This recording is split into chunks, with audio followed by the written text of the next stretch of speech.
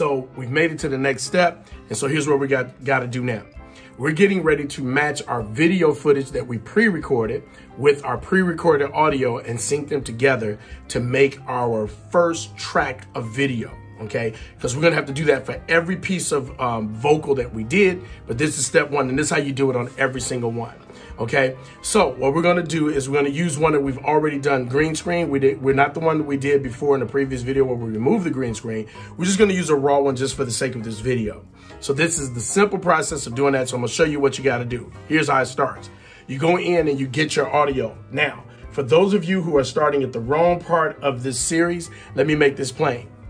Before we did our video, we went in and I sang right here, just sang all of the stuff, learned all of the parts and sang them all the way through and recorded them down in Logic Pro. Once I got finished doing that in Logic, then I mixed it, I mastered it, I did everything, and I do everything in Logic. So we're gonna have to go check the videos when I start bringing that in later. But we do everything in Logic, and we mix it, we master it, we get it ready, get all the levels, all of the fixes, everything we need to do, we got it perfect. Now that we got it that way, this is what it actually sounds like when it's done. Crown him with many crowns, the Lamb upon the throne. Okay. So we got that audio done. So now we've gone back and we started to lip sync against that to actually get our video footage so that we'll have what we want, because we didn't want to try to do it all at one time. It's just too much to do, especially since most of the time when you're doing this or when I'm doing this, I'm doing everything by myself.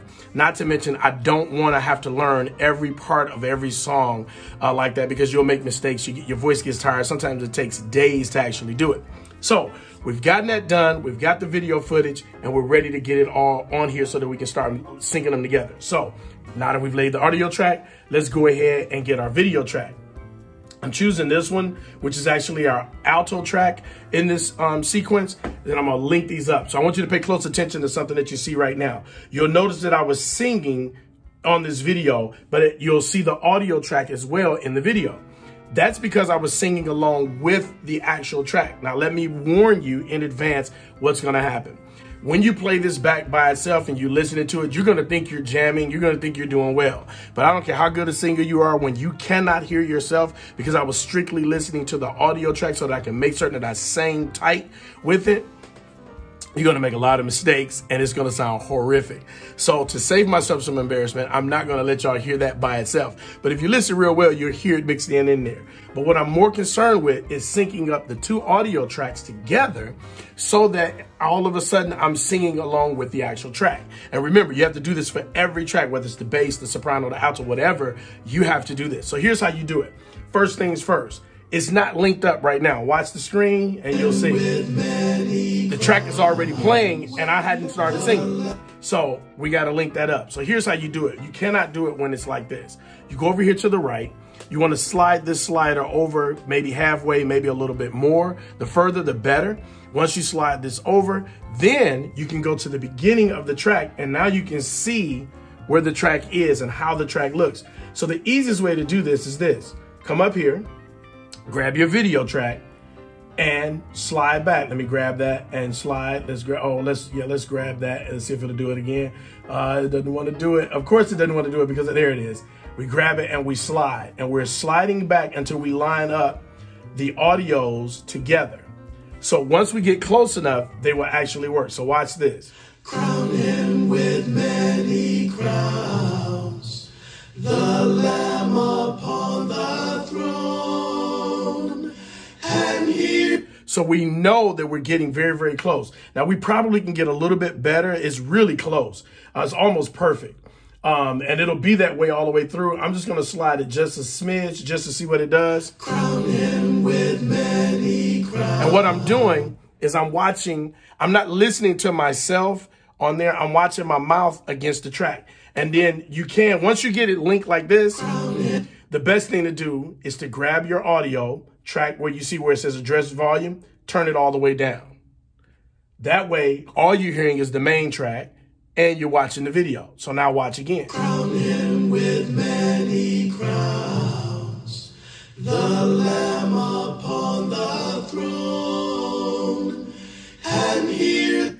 That's pretty darn close right there. That's where you want it. So now we got our track the way we want it. It's synced up.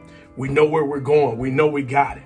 From there, guess what you do? It's real simple from there. All you do, go over to File, dump it, label it, whichever the part is. Now that you got it, you're going to bring it back in, all right? Once you bring it back in, then you're going to start to build the actual file. So I'm going to do another video showing you how to build it from there, okay? So just a quick review. What we did was we synced the two tracks together so that I'm singing along with the track, okay?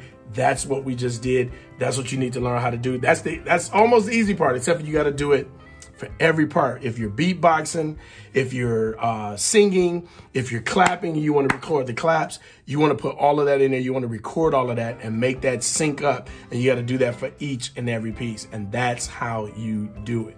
Yep, you match it up based on the sound because we don't have a time code because we're working in iMovie. So it's easier to do it that way. Okay, now listen, if you're enjoying this, you're loving the series, make sure you give me a thumbs up. If you don't like it, give me a thumbs down.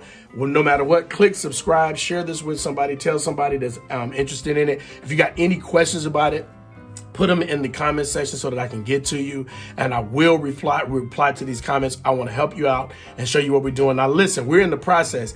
I'm showing you as I build my video, I'm actually showing you the process of doing it so you can actually recreate this yourself. Understanding that the only thing I'm using is iMovie, Pages, and Logic. Those are my three main programs that I get this done in. So that's the process. So yeah, it's going to be fun. We got a long way to go. Hey, I look forward to seeing you guys again in the next video.